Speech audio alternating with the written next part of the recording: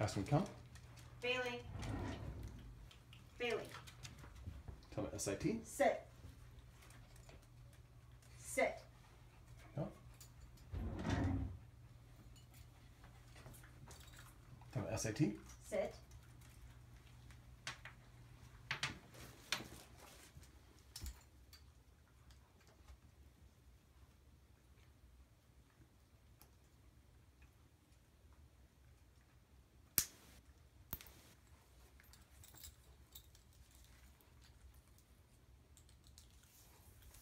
Don't want to go anywhere.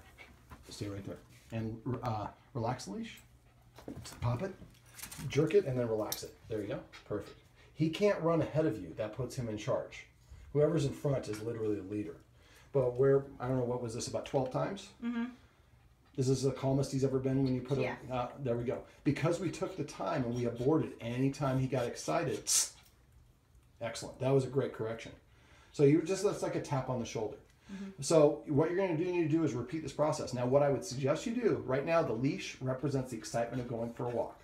So what I would suggest you do, a couple of times a day, go through this whole procedure without taking him for the walk. People think it's mean or teasing. Mm-hmm.